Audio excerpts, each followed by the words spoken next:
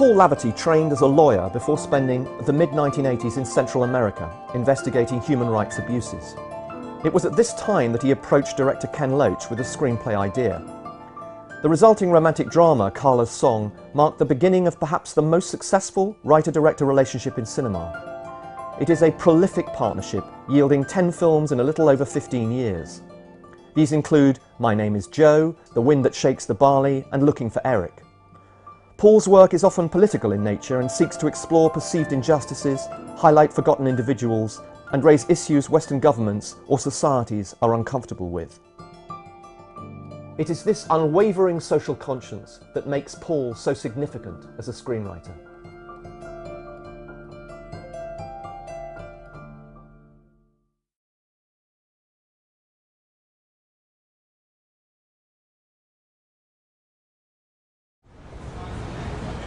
You studied as a lawyer, and in the 1980s you were working for a human rights organisation in Nicaragua. And I know in Nicaragua and other countries in Central America you experienced war at first hand. Why did you decide to bring those experiences to cinema specifically? I just thought, you know, by delving into fiction you can go into another level, you can really try, and there's just so many more levels to play with. And in my instance I thought you'd be able to reach more people by cinema, and a book sounded far too difficult. I've talked to so many other writers and read so many other articles about how writers are marginalised, they're not included, whereas I'm working with, you know, with Ken Loach, and he could not treat a writer with more respect. You know, so it'd be absolutely churlish to say that you know, there should be more attention to what I do, because he's the most generous of men. I came back from Nicaragua. I was there for 3 years in Central America. I just wrote to Ken, you know, and he just wrote back and said, well, if you're passing by in London, you know, pop down for a cup of tea. And so I went to see him, and he was remarkably curious. He didn't give a toss about whether I'd written before, or I knew about this film industry, which I didn't. And he just says, we'll try and write a few scenes. And he said, this is a real long shot. And so the first half of Carla's Song kind of popped out. And but there was a long time between that and making it, because Ken was working with a wonderful writer, Jim Allen, and there were several projects in front, so we didn't get around to doing it for about 5 years. Did you get in touch because you felt from knowing of him and from seeing his films that you hoped you'd be kindred spirits in some way? There was something you could share there. Yeah, I loved the films, and you know, I knew what he had said, and I'd read and found out about it, and so when I met him, he was just remarkably curious and open. It took us a little while to get going, and in the meantime Ken and I were still making films with other people. So we did, when we first met Paul, we were doing Land and Freedom, and Ken had been very impressed by Paul's politics and decided to put him in Land and Freedom. He didn't do any writing for it. Jim Allen wrote Land and Freedom.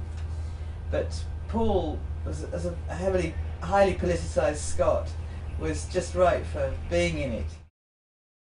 And that whole team is not, and not just Ken and Rebecca, although we're at the hub of it, I suppose, a little company called 16 Films.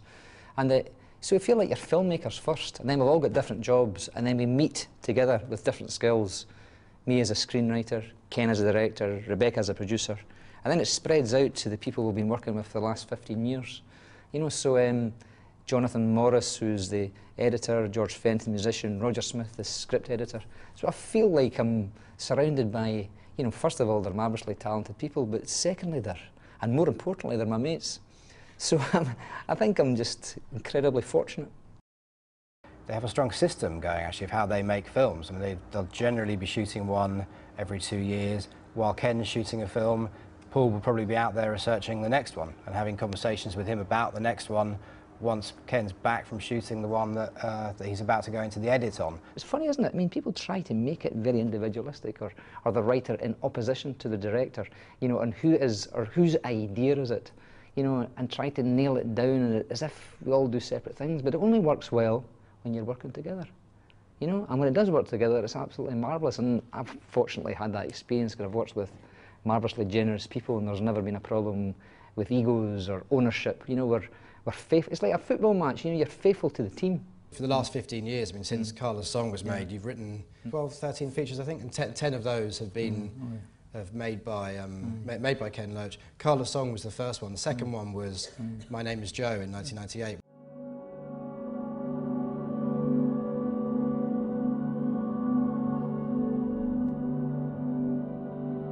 I mean, there's a ticking bomb right from the very beginning, isn't there? You know, my name is Joe and I'm an alcoholic, and you just go, well, what's going to happen to him? You know he's had a chaotic past. You know probably he's had blackouts and he's missed, 5 or 6, 10, 15, 20 years of his life. So now that he's sober, those things have got to come to the surface. So there's a lot of things implied. So you just feel there's a bomb ticking. And also you feel like as a man who's trying and you're on his side, and that's not a bad option sometimes. I think it's good to have other characters where, there have been other films like, Sweet, It's a Free World, where the character is equal part repellent and positive. But in this particular story, I think you're kind of rooting for him, but you're suspecting trouble. And I think if you have that tension at the beginning, I think it can be very, very helpful. Would you say that the Glaswegian voice, if you're writing for the character of Joe, for example, is the Glaswegian voice the easiest one for you to tap into and run with when you're writing, when you're sitting there working on the script? Yeah, by a mile, and I suppose I'm very lucky too. Ken's always, really been supportive and helping with that. I find that, because we've made films in Los Angeles and Nicaragua and in other places, and I'm always just really respectful of the differences with people. Someone from Mexico City has got a different live view from a campesino in Nicaragua, or someone who's grown up in Los Angeles, and so they're all very, very different. But so you have to work much harder and listen. You can never capture it the same way, but with something from Glasgow, you just feel it's your natural rhythm.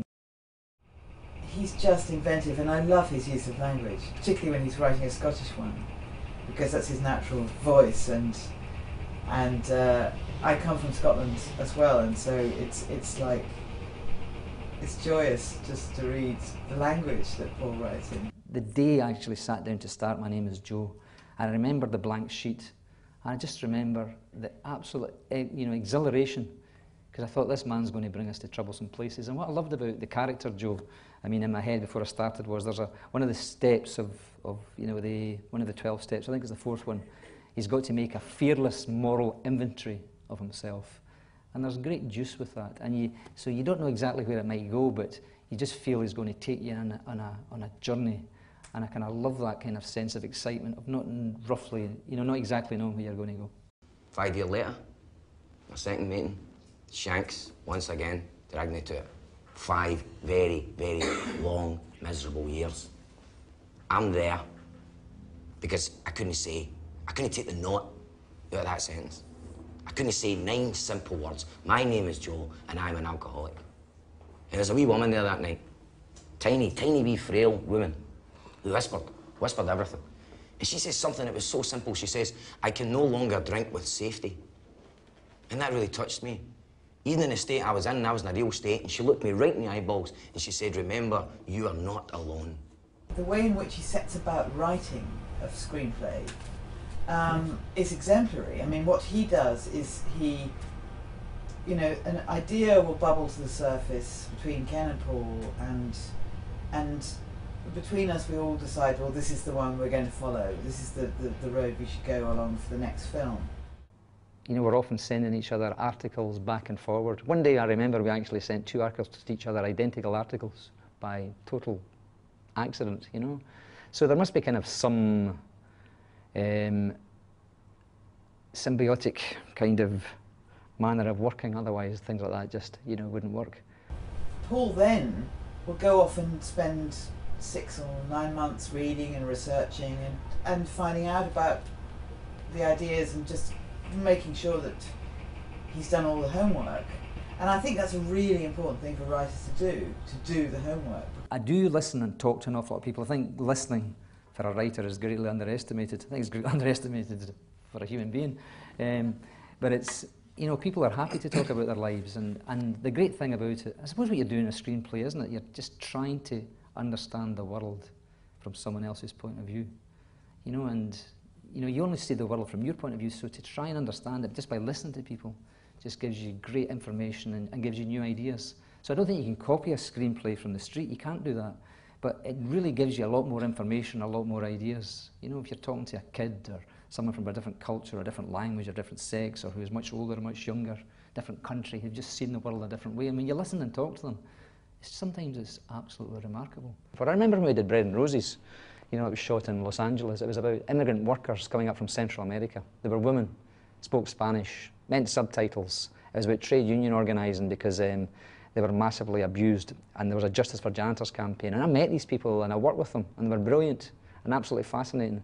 But of course, nobody else in the entire world of filmmaking finance wanted to make a film with women who were not well known, who were immigrants, who didn't speak English. You know, so for a film like that, you've got to fight very, very hard. But never for one single second did I think Ken was not shoulder to shoulder with me. It wasn't even discussed. I remember poor Rebecca O'Brien, the producer, when she went to Cannes in preparation, she came with more money than she left with. You know, it was as bad as that. There's one scene that comes to mind in Paul Laverty's work is a particular scene in Bread and Roses, which he made with Ken Loach in 2000. They went out to California to make this film in Los Angeles about immigrant Mexican workers in the city, and it focuses on two sisters, one of whom who's newer to the city than her sister, who's been settled there longer, she's older, and the younger sister confronts the older sister because she thinks that she's essentially betrayed her sister and her fellow workers at the cleaning company at which they work by giving some information to a manager. Eres una pinche traidora, Rosa. Eres una pinche traidora, manita. ¿Ah, sí? ¿Te parece que soy una traidora? Sí, ¿verdad? ¿Te parece? ¿Sí? Mientras yo los mantenía a todos, mandándole dinero a mi mamá y a ti. ¿Te parece? Dándoles de tragar a todos. ¿Alguna vez se preguntaron cómo le hacía Rosa para mandarles el dinero? ¿Cuántos años tenía cuando llegué a Tijuana? Era una chavita, ¿verdad? Y no se preguntaron de cómo, para qué. Rosa les tenía el hocico bien tapadito, ¿verdad? ¿Sabes cómo lo hacía? Taloneándole. ¿Eh? Andaba de puta. ¿Qué te parece? ¿Eh? Sabía. Andaba de puta, mijita. ¿Eh? Para que ustedes no se murieran de hambre. And I loved how Ken dealt with this scene because it's all coming from the older sister. So he didn't give Maya the script at all. All that she knew was that she'd betrayed in the first line, you know, why did you do it? And so that was her hearing it for the first time. The writing is brilliant. It explores really grey areas between the two of them. We enter the scene on the side of the younger sister, and we come out of it understanding both of them completely. I think that's something that Paul does very well. He upends our expectations of where he thinks, where we think the film is going to take us. It was amazing, Dave, going to Tijuana and Juarez and all these places along the border. We have all these maquila factories. And you know, what was remarkable about them was when you actually go to the factories are state-of-the-art. I went to see one of Ford, and they were making beautiful brakes and machines and all that. Then I met some of the organisers and, you know, grassroots organisers of the people. So I went to see where they lived.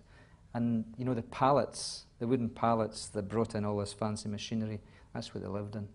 And they were working so many hours, their children were just left, you know, just to wander. I mean, it's an experiment of absolute, just totally unrelenting, brutal capitalism. Because they just work and then they're just dumped and there's no infrastructure, there's absolutely nothing. So there's no surprise in a way that one aberration breeds another, and Juarez, you know, like I don't know how many thousands of women literally are murdered each year along in the Juarez border. And then a lot of them drifted, they're working so hard and doing double shifts, at the weekends they often go crazy. They go drinking. And then often, because there's not enough money, they drift into prostitution.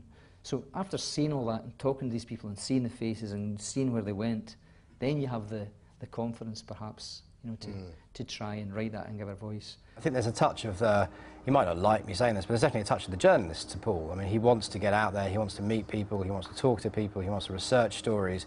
That's not to say he then copies that or just brings characters he's met on the street into his films, but he uses all that to inform the stories that he writes. You have to find something that's massively fresh to me that you kind of dive into, and also just captures your curiosity. You know, you're asking someone to dedicate the best part of 2 years or often more of their life to that project. So you have to ask yourself the toughest question of, like, you know, why this one? You know, quite apart from all the difficulties if you can manage it or pull it off or find interesting characters or a premise, but, you know, why this material? And I'm also aware that, you know, Ken has been making films for many, many years before me. You know, and so he's covered a lot more stuff. And, you know, sometimes I've been fascinated by something and he goes, well, maybe touched upon that in another one. And you go, oh, yeah, of course. We try not to do the film we just did. We try not to do them. So it's what's concerning us.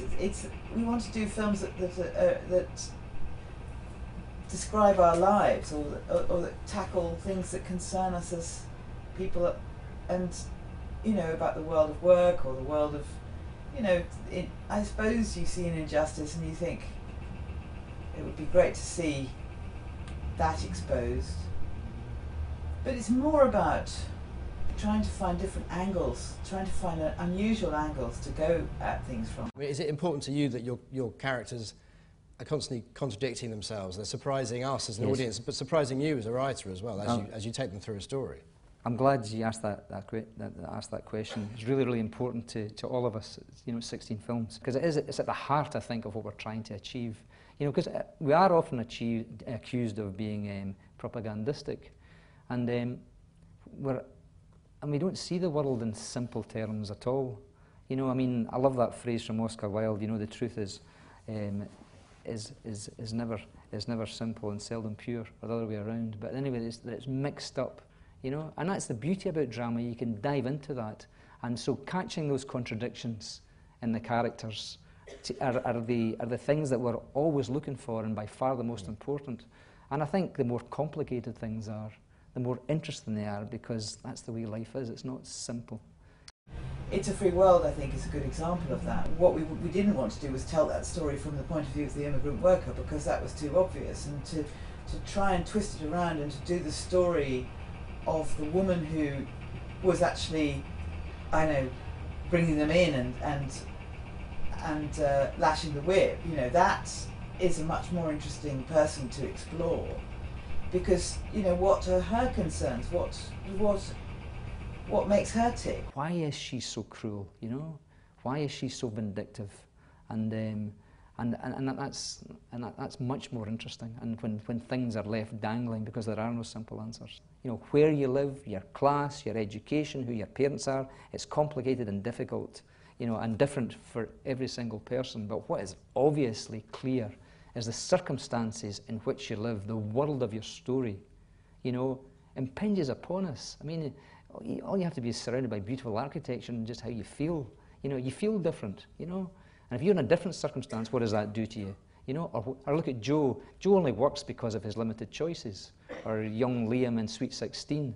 So it's a key question for us when we're planning a story, is like, you know, where are they? At what point? And we have to be consistent and realistic to the circumstances which impinge on those characters' lives. And hopefully, if you do that well for that particular individual, it has a ripple effect, and you try to understand how they came to be that person.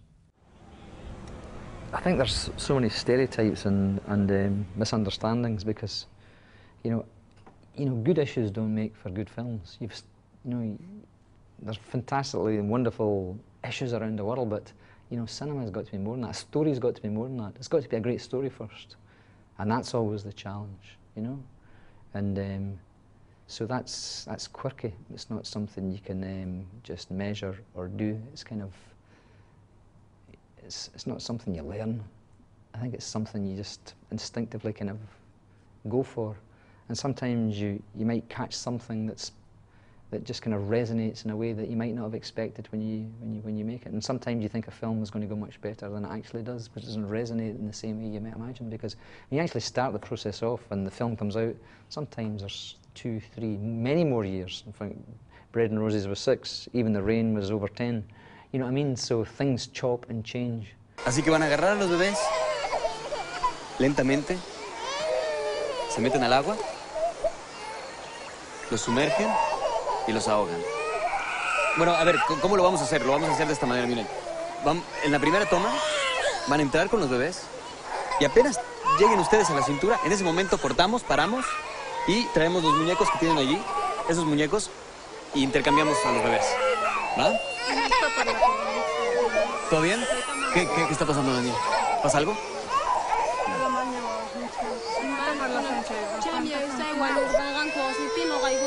Oigan, diles que es completamente seguro. No, los bebés ni se van a mojar.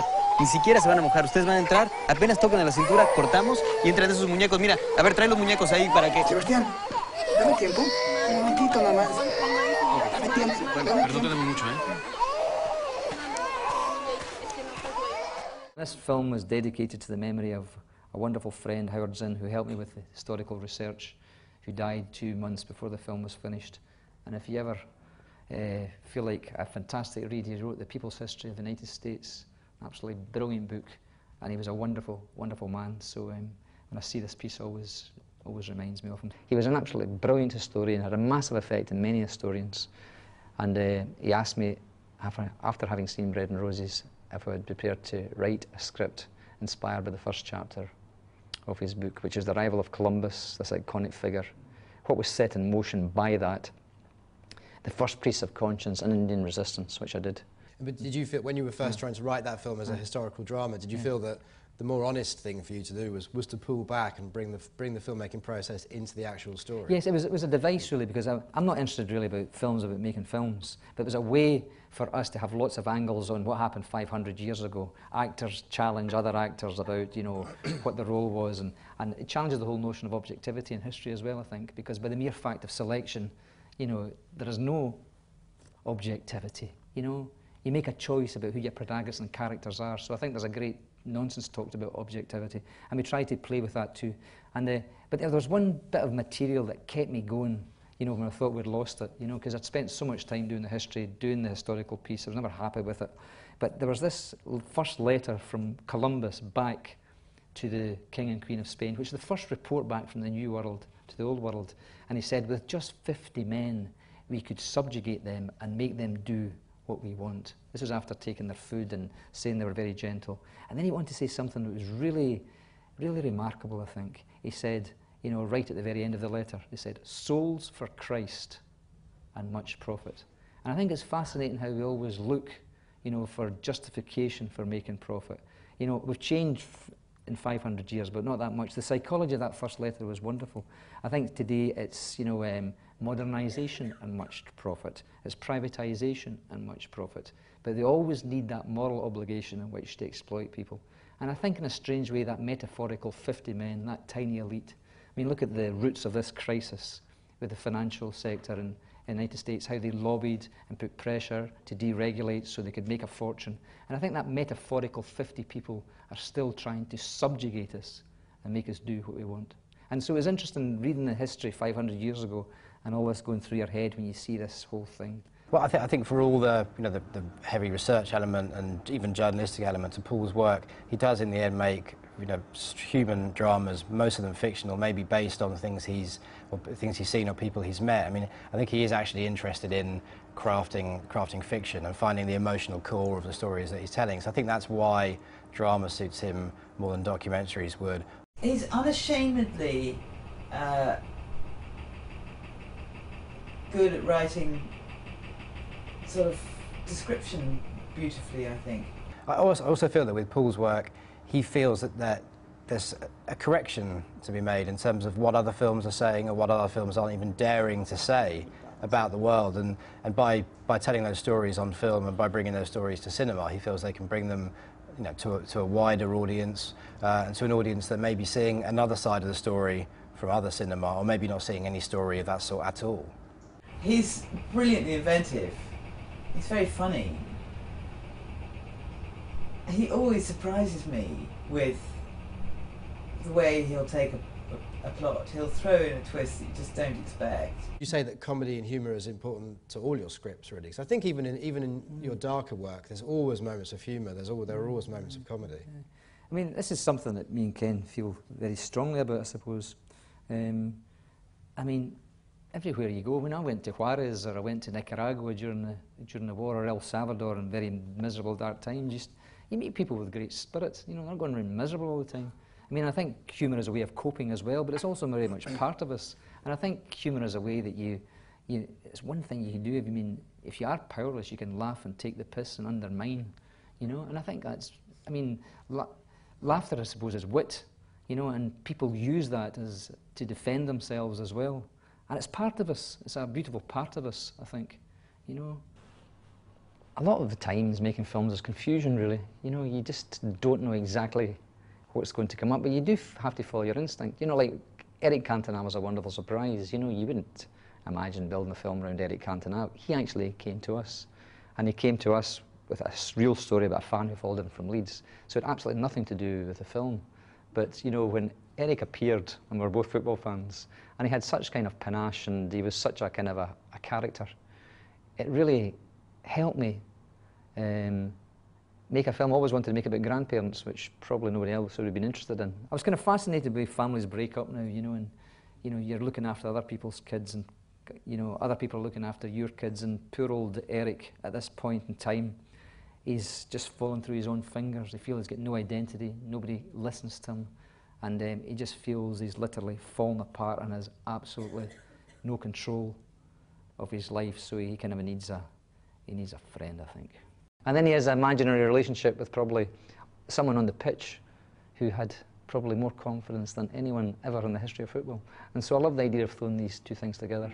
And Ken loved that idea, Eric loved that idea, and so we went for it. But it was, so you've got to improvise. You can't have like 5-year plans. It was something that was a lovely little present. Eric Cantona was, would you say, an unlikely but a welcome collaborator? Oh, he was great. It was great fun. And he was also very modest and very smart, and he'd seen a lot of Ken's films and really wanted to work with him. He came with a different idea, very, very different from this, about a Leeds supporter who had followed him. But we're both kind of fascinated. We both love football, and he was a gem, and we just thought it would maybe take us to another way of telling the story, really. You must say no. No. Come on, say it. No. In French. No. No. Like you mean it. No. No. More, more, more. No. No. No. No. From your balls. No! No! No! No! No! No! No! No! No! No! No!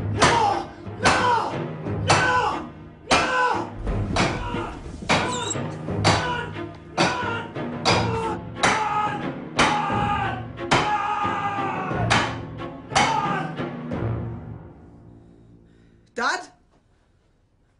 Are you all right? No. I'm often asked to do these master classes, and it always makes me laugh, really, because master class sounds like you really know what you're doing, and you're a master. I mean, to me, it's like somebody who really knows how to do karate, or a master cook. So I don't really feel I know how to write scripts. You're so steeped in the material. It's very, very hard to be objective. But that's again the great thing about working in a team, and bringing in friends and talking about it, and trying to see how you can just make it work better. And it's endlessly kind of complex, and sometimes you're confused. But again, just if you're working with a great team, you feel you just do your best, and then it's in the lap of the gods, and you're fearless about it.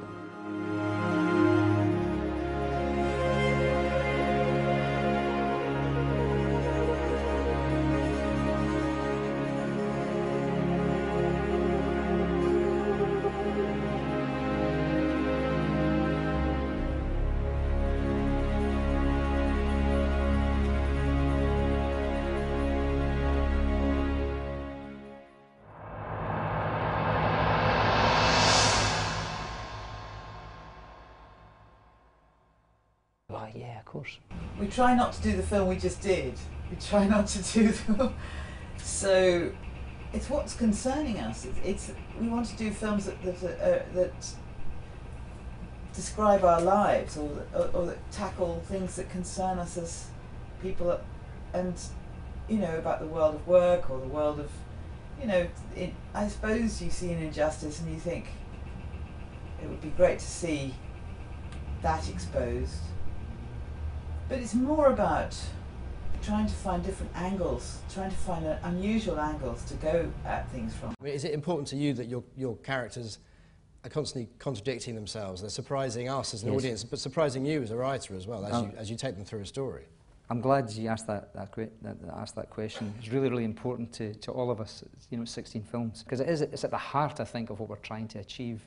You know, because we are often accused of being propagandistic, and we don't see the world in simple terms at all. You know, I mean, I love that phrase from Oscar Wilde. You know, the truth is never simple and seldom pure, or the other way around. But anyway, it's mixed up. You know, and that's the beauty about drama. You can dive into that, and so catching those contradictions in the characters are the things that we're always looking for, and by far the most important. And I think the more complicated things are, the more interesting they are, because that's the way life is. It's not simple. It's a Free World, I think, is a good example of that. What we didn't want to do was tell that story from the point of view of the immigrant worker, because that was too obvious, and to try and twist it around and to do the story of the woman who was actually, I know, bringing them in and lashing the whip. You know, that is a much more interesting person to explore, because, you know, what are her concerns? What makes her tick? Why is she so cruel? You know, why is she so vindictive? And that's much more interesting. And when things are left dangling because there are no simple answers. You know, where you live, your class, your education, who your parents are, it's complicated and difficult, you know, and different for every single person. But what is obviously clear is the circumstances in which you live, the world of your story, you know, impinges upon us. I mean, all you have to be is surrounded by beautiful architecture and just how you feel. You know, you feel different, you know. And if you're in a different circumstance, what does that do to you? You know, or look at Joe. Joe only works because of his limited choices. Or young Liam in Sweet 16. So it's a key question for us when we're planning a story, is like, you know, where are they? At what point? And we have to be consistent and realistic to the circumstances which impinge on those characters' lives. And hopefully, if you do, they went, then you have the confidence, perhaps, you know, to try and write that and give it a voice. I think there's a touch of you might not like me saying this, but there's definitely a touch of the journalist to Paul. I mean, he wants to get out there, he wants to meet people, he wants to talk to people, he wants to research stories. That's not to say he then copies that or just brings characters he's met on the street into his films, but he uses all that to inform the stories that he writes. You have to find something that's massively fresh to me that you kind of dive into, and also just captures your curiosity. You know, you're asking someone to dedicate the best part of 2 years or often more of their life to that project. So you have to ask yourself the toughest question of, like, you know, why this one? You know, quite apart from all the difficulties if you can manage it or pull it off or find interesting characters or a premise, but, you know, why this material?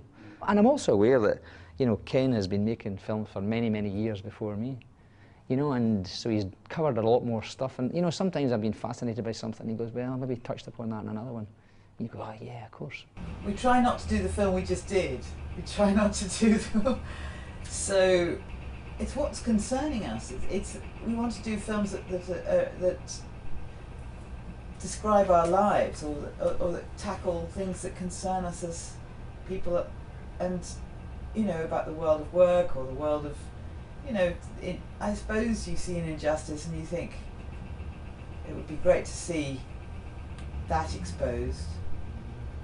But it's more about trying to find different angles, trying to find unusual angles to go at things from. I mean, is it important to you that your characters are constantly contradicting themselves? They're surprising us as an audience, but surprising you as a writer as well, as you take them through a story. I'm glad you asked that question. It's really, really important to all of us, you know, 16 films, because it's at the heart, I think, of what we're trying to achieve. You know, because we are often accused of being propagandistic, and we don't see the world in simple terms at all. You know, I mean, I love that phrase from Oscar Wilde. You know, the truth is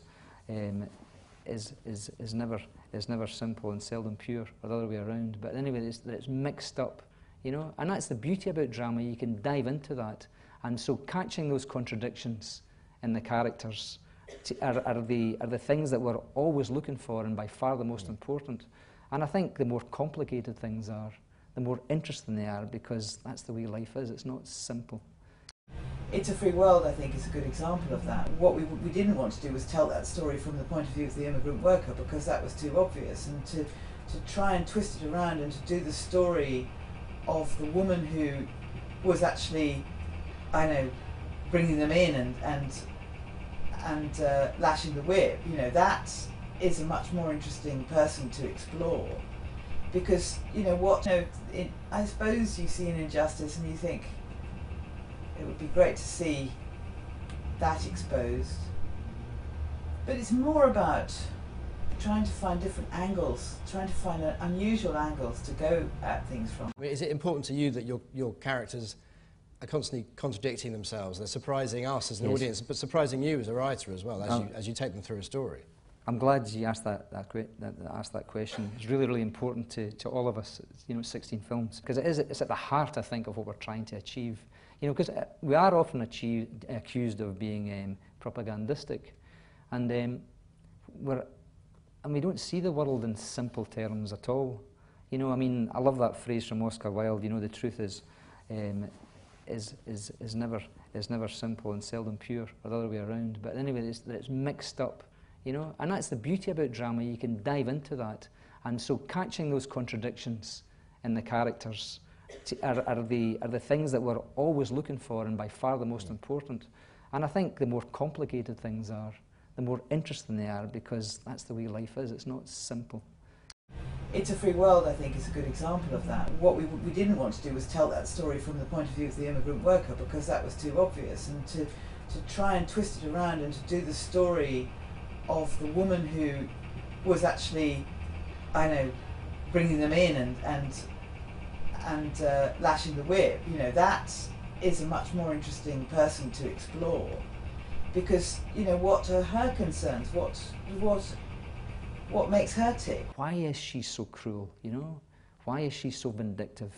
And that's much more interesting, and when things are left dangling because there are no simple answers. You know, where you live, your class, your education, who your parents are, it's complicated and difficult, you know, and different for every single person. But what is obviously clear is the circumstances in which you live, the world of your story, you know, impinges upon us. I mean, all you have to be is surrounded by beautiful architecture and just how you feel. You know, you feel different, you know. And if you're in a different circumstance, what does that do to you? You know, or look at Joe. Joe only works because of his limited choices, or young Liam in Sweet 16. So it's a key question for us when we're planning a story, is like, you know, where are they? At what point? And we have to be consistent and realistic to the circumstances which impinge on those characters' lives. And hopefully, if you do that well for that particular individual, as a ripple effect, and you try to understand how they came to be that person. I think there's so many stereotypes and misunderstandings, because, you know, good issues don't make for good films. There's fantastically and wonderful issues around the world, but, you know. Puta, ¿qué te parece? Sabía. Andaba de puta, mijita. Para que ustedes no se murieran de hambre. And I loved how Ken dealt with this scene, because it's all coming from the older sister. So he didn't give Maya the script at all. All that she knew was that she'd betrayed in the first line, you know, why did you do it? And so that was her hearing it for the first time. The writing is brilliant. It explores really grey areas between the two of them. We enter the scene on the side of the younger sister, and we come out of it understanding both of them completely. I think that's something that Paul does very well. He upends our expectations of where he thinks, where we think the film is going to take us. It was amazing, Dave, going to Tijuana and Juarez and all these places along the border. We have all these maquila factories. And, you know, what was remarkable about them was when you actually go to the factories are state-of-the-art. I went to see one of Ford, and they were making beautiful brakes and machines and all that. Then I met some of the organisers and, you know, grassroots organisers of the people. So I went to see where they lived. And, you know, the pallets, the wooden pallets that brought in all this fancy machinery, that's what they lived in. And they were working so many hours, their children were just left, you know, just to wander. I mean, it's an experiment of absolute, just totally unrelated, brutal capitalism. Because you just, they just work and then they're just dumped and there's no infrastructure, there's absolutely nothing. So there's no surprise in a way that one aberration breeds another, and Juarez, you know, like, I don't know how many thousands of women literally are murdered each year along in the Juarez border. And then a lot of them drifted, they're working so hard and doing double shifts, at the weekends they often go crazy. They go drinking. And then often, because there's not enough money, they drift into prostitution. So after seeing all that and talking to these people and seeing the faces and seeing where they went, then you have the confidence, perhaps, you know, to try and write that and give a voice. I think there's a touch of you might not like me saying this, but there's definitely a touch of the journalist to Paul. I mean, he wants to get out there, he wants to meet people, he wants to talk to people, he wants to research stories. That's not to say he then copies that or just brings characters he's met on the street into his films, but he uses all that to inform the stories that he writes. You have to find something that's massively fresh to me that you kind of dive into, and also just captures your curiosity. You know, you're asking someone to dedicate the best part of 2 years or often more of their life to that project. So you have to ask yourself the toughest question of, like, you know, why this one? You know, quite apart from all the difficulties if you can manage it or pull it off or find interesting characters or a premise, but, you know, why this material? And I'm also aware that, you know, Ken has been making films for many, many years before me.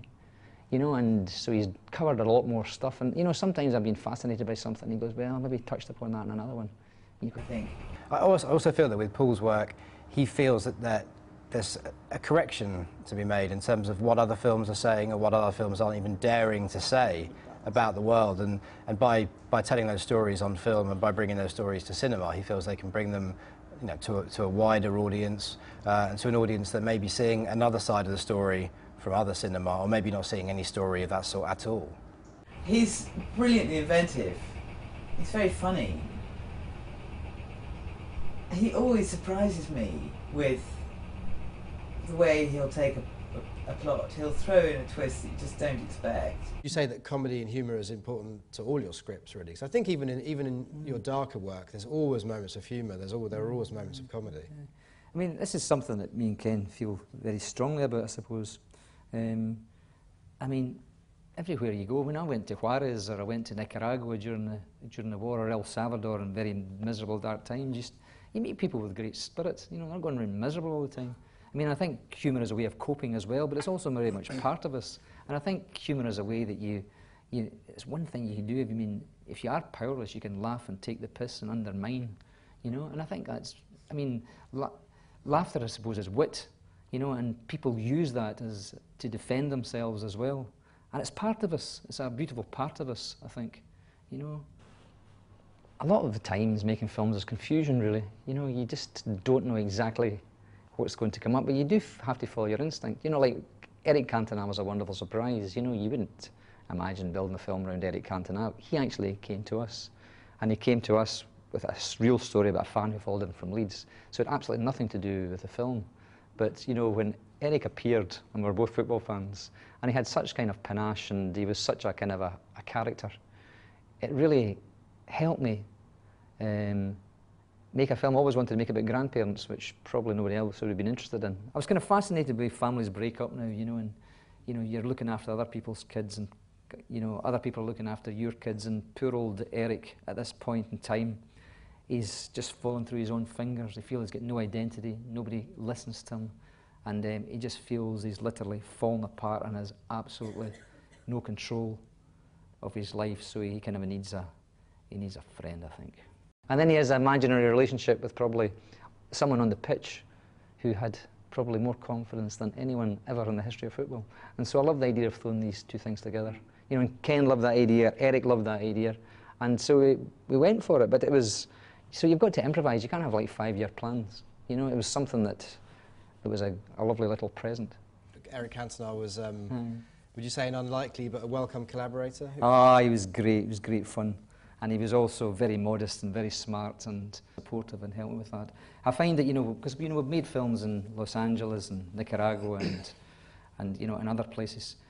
And, you know, I'm always just really respectful of the differences with people. You know, someone from Mexico City has got a different live view from, you know, a campesino in Nicaragua, or, you know, someone who's grown up in Los Angeles. And so they're all very, very different. But so you have to work much harder and listen. You can never capture it the same way. But with something from Glasgow, you just feel it's your natural rhythm. He's just inventive, and I love his use of language, particularly when he's writing a Scottish one, because that's his natural voice. And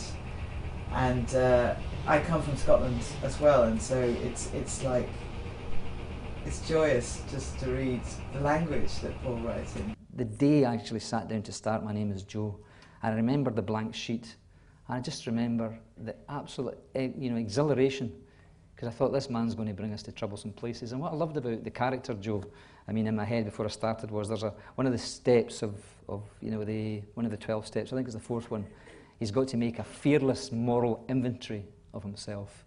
And there's great juice with that. And so you don't know exactly where it might go, but you just feel he's going to take you on a journey.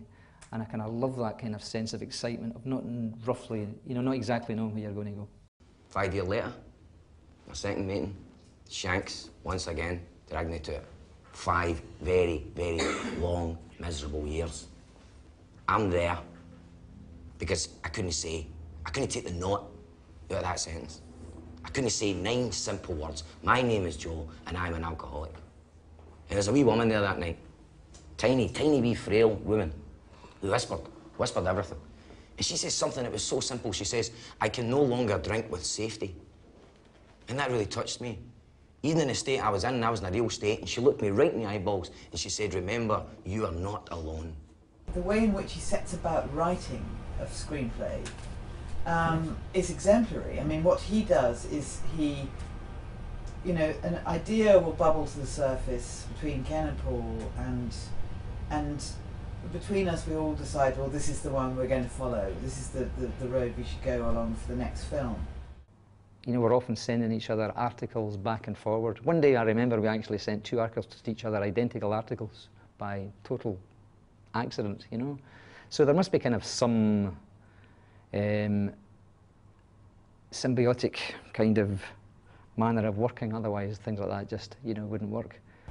Paul then will go off and spend 6 or 9 months reading and researching and finding out about the ideas and just making sure that he's done all the homework. And I think that's a really important thing for writers to do the homework. This film in Los Angeles about immigrant Mexican workers in the city, and it focuses on 2 sisters, one of whom who's newer to the city than her sister, who's been settled there longer, she's older, and the younger sister confronts the older sister because she thinks that she's essentially betrayed her sister and her fellow workers at the cleaning company at which they work by giving some information to a manager. Eres una pinche traidora, Rosa. Eres una pinche traidora, manita. ¿Ah, sí? ¿Te parece que soy una traidora? Sí, ¿verdad? ¿Te parece? ¿Sí? Mientras yo los mantenía a todos, mandándole dinero a mi mamá y a ti. ¿Te parece? Dándoles de tragar a todos. ¿Alguna vez se preguntaron cómo le hacía Rosa para mandarles el dinero? ¿Cuántos años tenía cuando llegué a Tijuana? Era una chavita, ¿verdad? Y no se preguntaron de cómo, para qué. Rosa les tenía el hocico bien tapadito, ¿verdad? ¿Sabes cómo lo hacía? Taloneándole. ¿Eh? Andaba de puta. ¿Qué te parece? ¿Eh? Andaba de puta, mijita. ¿Eh? Para que ustedes no se murieran de hambre. And I loved how Ken dealt with this scene because it's all coming from the older sister. So he didn't give Maya the script at all. All that she knew was that she'd betrayed in the first line, you know, why did you do it?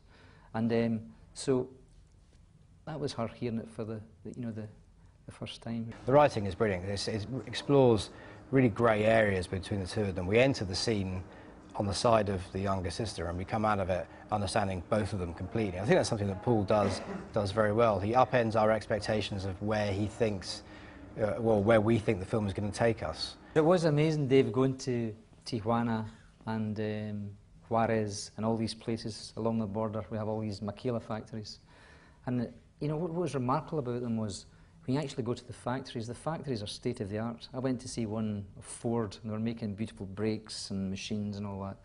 Then I met some of the organisers and, you know, grassroots organisers of the people. So I went to see where they lived. And, you know, the pallets, the wooden pallets that brought in all this fancy machinery, that's where they lived in. And they were working so many hours, their children were just left, you know, just to wander. I mean, it's an experiment of absolute, just totally unrelated, brutal capitalism. Because you just, they just work and then they're just dumped and there's no infrastructure, there's absolutely nothing. So there's no surprise in a way that one aberration breeds another, and Juarez, you know, like, I don't know how many thousands of women literally are murdered each year along in the Juarez border. And then